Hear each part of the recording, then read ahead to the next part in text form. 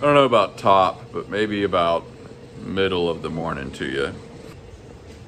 For the morning roundup, I didn't print a lot of stuff last night because I was mainly focusing on painting and this guy and a bunch more stuff in the other room. But I did do the Sharky boy and he's looking pretty good over there. Also, I did a ton of recycling, which was very necessary. Chihuahua boy did in fact get done. Glad his ears came out okay. I was a little worried about that. Just gotta remove the supports and stuff. I think we're gonna make him gold. Time to get this little guy out the door. I had just enough bubble wrap to do this Sharky, but we gotta make some more. You know what time it is.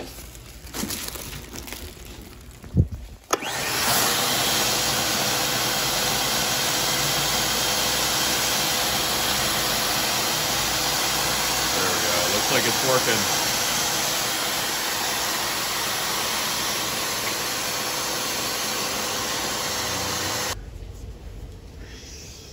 Bam! Got a little orange frog bowl here. I really hope they post a review with a picture because I kind of want to see this in action.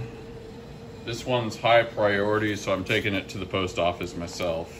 Oh man, a freaking wasp just flew in my car. All right, I think I got it to leave. Clients in the afternoon.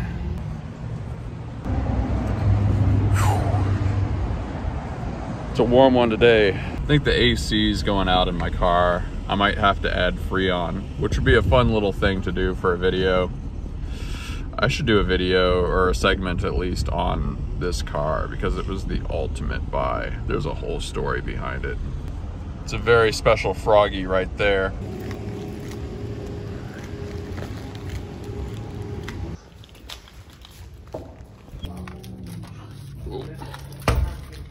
There we go. I'm an idiot. Actually been a bit since we did the Dunkin' D's. I think it is time. Oh yeah. The body is ready. Hi, from Dunkin', sorry, today. I think I'll just get that cold brew with cream, large. Alright, what else can I get you today? That'll be it. Full 4, 12 blender. The body is ready and the spirit is willing. Look at that. Look at that. It's a lot of coffee right there.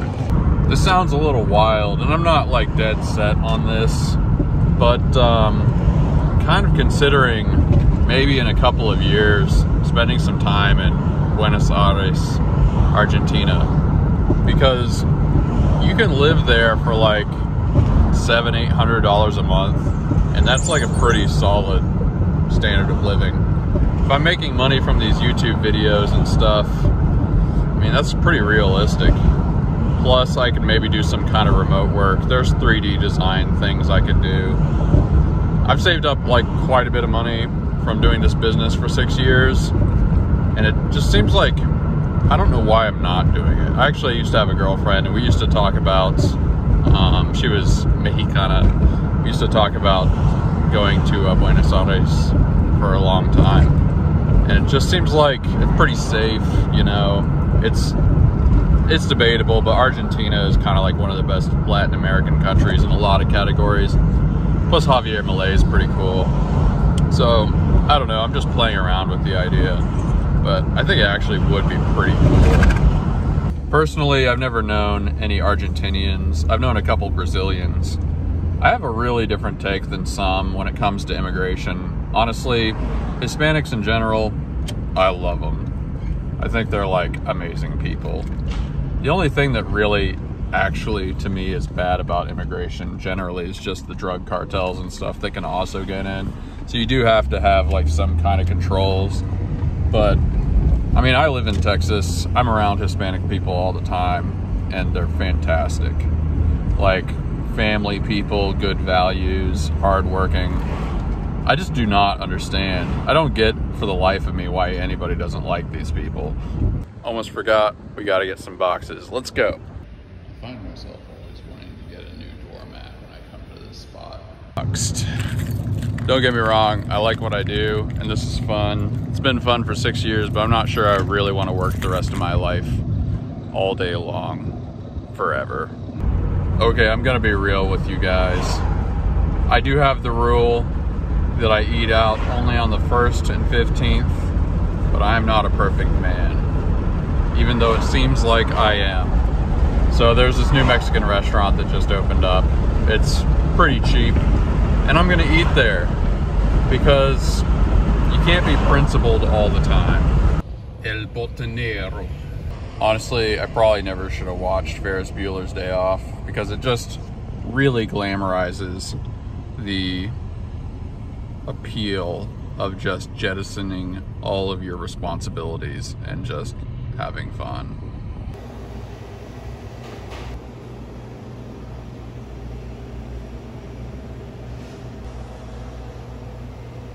Birrias tacos. I think beans, another taco, that's the stuff. We got some guacamole.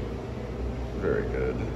Look, I ain't gonna lie, that was a little naughty, but so worth it. Nacogdoches has insanely authentic Mexican food.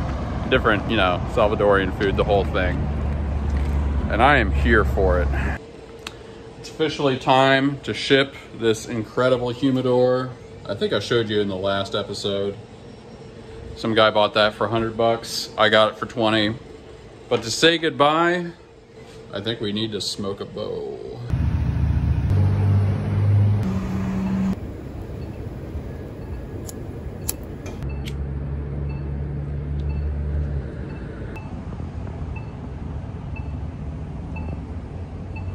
She's a very beautiful woman. The first step to writing is to write. Once more, we play our dangerous game. With that very sweaty farewell, let's package this bad boy up.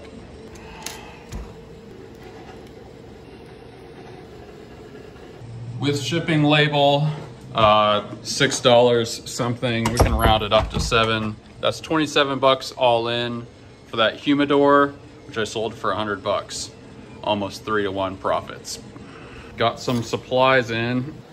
This is filament extruder purge material.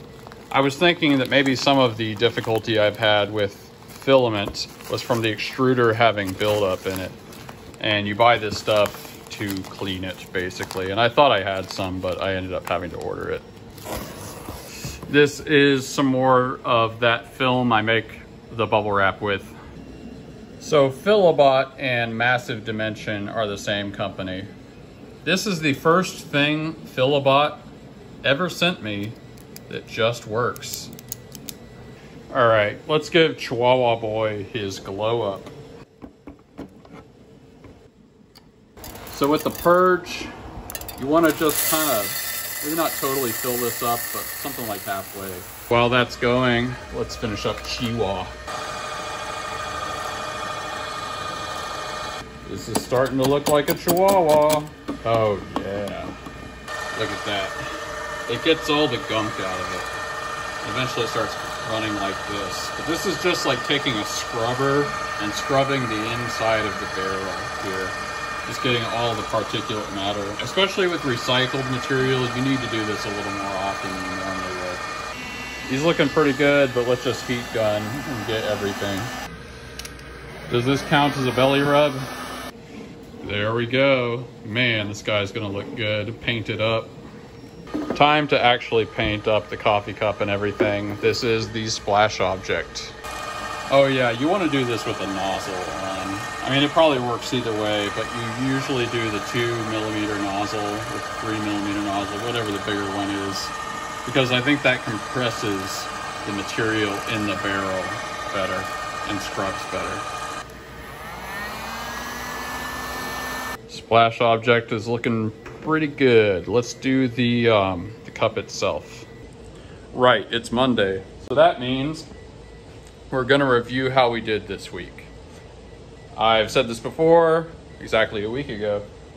This represents how many new products were introduced during this week. The idea is to try and get one per day, but this week we got 3, Wednesday, Friday, Sunday. I want to do better than that. At the same time, we caught up on a lot of stuff this week. It was worth it, but let's try and get more products this time. In addition to the Chihuahua boy, here is the red D20 trash can. You remember it before it was painted a few episodes ago, but this is going to be its own product. Here's the coffee cup. Came out a little stringy, but really overall, this is pretty excellent. This is going on top of a Volkswagen Bug for a parade. And there we go, cleaned up very nicely. What a pristine custom project. I figured we would get a shot of the two bolted together before they're painted. Pretty cool. That definitely looks splashy. Whoa! I was just doing the coffee cup and we got an email from Etsy customer service. They reinstated my listings. Yes! I also had some friends and customers message them, so maybe that's part of it. Listen, I sent them this YouTube series so they could actually see me making stuff. Like, I am not drop shipping this. This is a thing I made. Yeah, eat that, customer service. Ugh. Cleaning process is completed. Look at all that gunk it managed to get out, plus all this. A little before the series, I introduced this Socrates wastebasket, and we did the black and white fade version, but I think we're going to make him gold and introduce that as a separate product.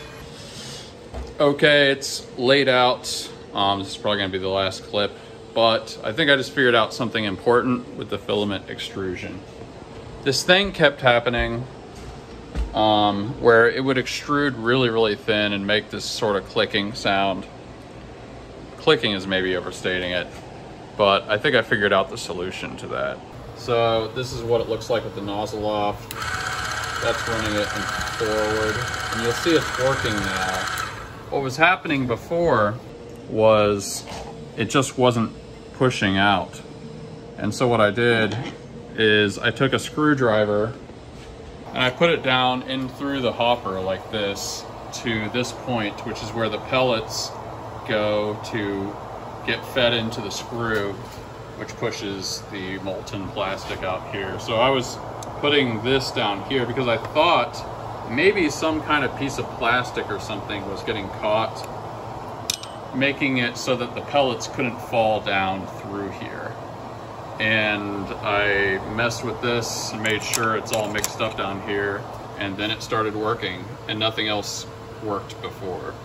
What that's telling me is I need to make smaller recycling pieces, probably. I mean, I think my piece size is mostly fine. It's just every once in a while you get a piece that's a little bit too big and it kind of jams up in the thing and the plastic can't come through. So I've been messing with this. This has been happening for like a week or two, and I think I finally figured out how to fix it. So that's nice.